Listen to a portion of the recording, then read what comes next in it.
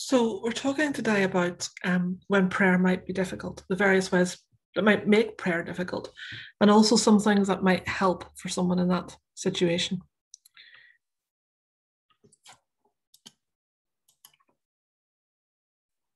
So, what might make prayer difficult?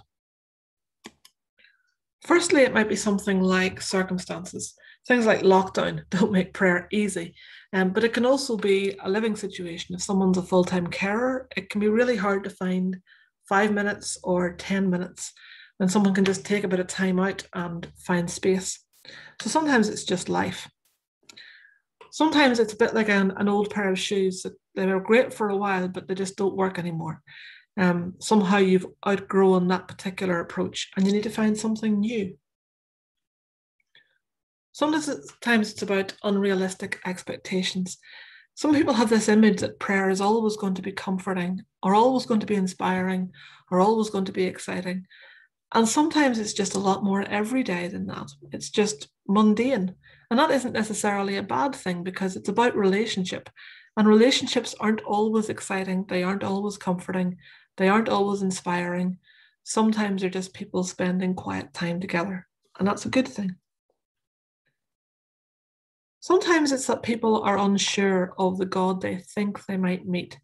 So if they have a feeling that God is disappointed in them or that God is going to ask something from them that they don't feel they can offer, then it's understandable that they would avoid that God.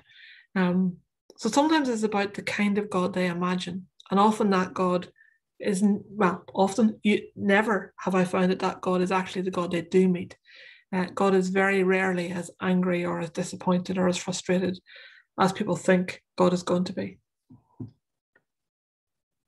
Sometimes it's health conditions. So for someone in chronic pain, for example, trying to sit still for any length of time can be really difficult.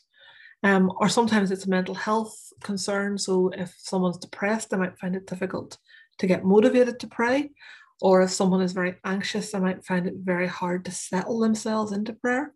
So sometimes it's something that has gone wrong in terms of health that is difficult. And sometimes it's the assumption that everyone else knows what they're doing. I always use the example of bowling. I have never been 10-pin bowling. I managed to get through my youth without ever being taken on a youth group to do that.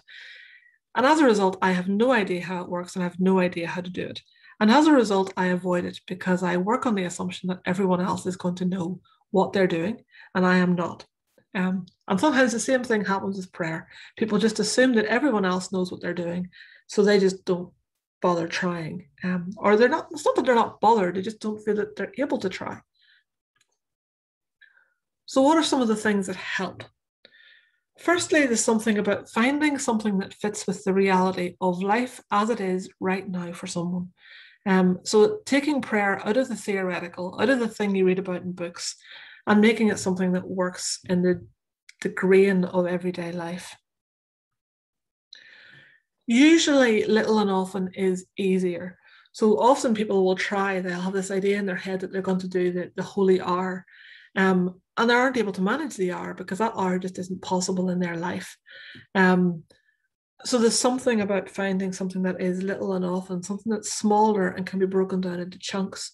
So it might be that you're able to manage 5 minutes 3 times a day. Well, that's great. That's a whole lot better than nothing. So it's something about finding something that is little and manageable and feels like something you can accomplish. For a lot of people, doing anything other than sitting still can help. If sitting still is difficult for whatever reason, actually getting out and moving can change the block or move the block.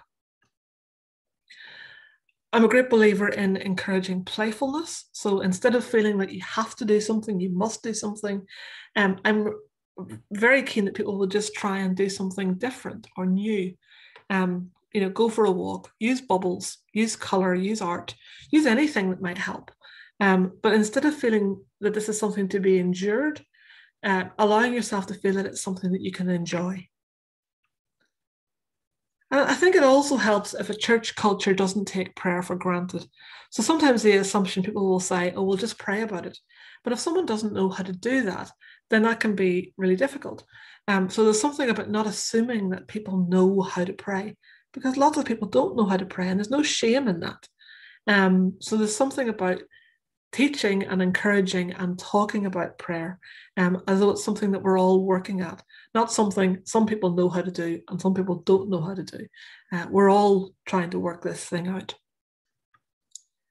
And sometimes it just helps to sit down with someone you trust and talk it through.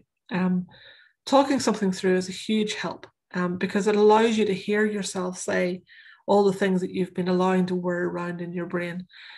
So it can help to just let someone else hear and to speak into whatever's going on for you. So here are some things that might help, you might want to try. The first is very simply trying to pray with your senses. So yes, use what you can see and what you can hear in your prayer, but also use what you can feel or what you can smell or what you can taste. So something like holding a flower or an orange can be a window into the greatness or the intricacy of God. So trying your senses. Sometimes trying a different bodily posture or moving can help. The standard ways of praying are often sitting and standing, but if you kneel, that feels very different. Or if you lie down on your front, that feels different. Or if you lie on your back, that feels different. So sometimes just using your body in a different way can help. I'm a keen advocate of saying that little commas of prayer can help. So one tip that I give people, one of my own favorites is I pray for someone every time I put on my socks in the morning, because I know that's something I'm going to do every day. And I'm not brilliant at remembering to pray for people. I do remember to pray for people when I'm putting on my socks. So it's something that integrates it into my daily routine so that I know that I'll do it. Another way of doing it is every time you put the kettle on, to take a little 1 minute, 2 minute prayer each time you put the kettle on, and depending on how much tea or coffee you drink, that can be a little routine of prayer that builds into your day. There are some really amazing resources out there. So there are things like Pray As You Go, which isn't so new anymore. I think it's 10 years old. Take Time, Abbey of the Arts, all of which are web-based and have really useful stuff on there, really useful resources. Another thing to try is radical honesty. Try telling God all the reasons you don't want to pray, or try telling God all the reasons you're too busy to pray, or try telling God all the things that make prayer too difficult for you. And you do that and you're praying. Prayer is meant to be honest, and God doesn't need your Sunday best. God needs your day-to-day. God needs and wants your day-to-day. So just being honest and saying, this is how I'm feeling, this is why I don't want to talk to you, all of those things are fine.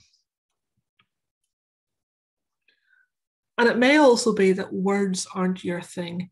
The church does tend to major on words in prayer. And for some people, words are really off-putting. So it might be that art or creating, crafts, images, music, film, any of those can be a way in.